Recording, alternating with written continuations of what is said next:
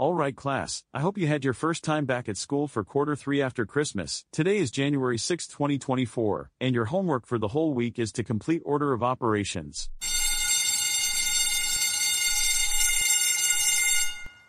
Uh-oh, this is hard. We need our dad to help us with this, or we could get a bad grade on this. You're right, Emma, I don't think we could do this. We are going to get a low grade very easily.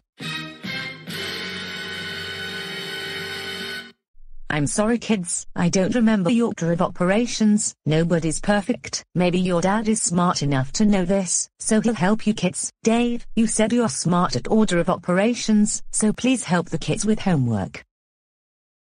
Help the kids with homework.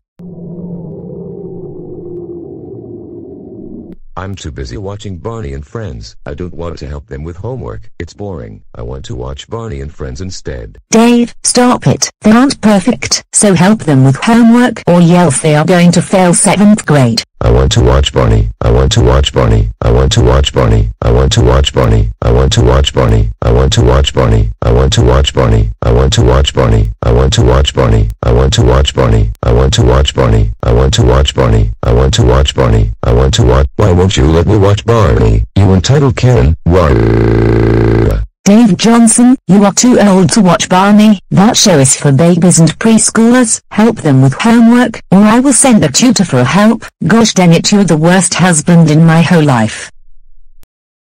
Stop being so childish and help us with homework right now. Or else we will get a bad grade on our homework if you don't. We are crying because we don't want an F on our homework.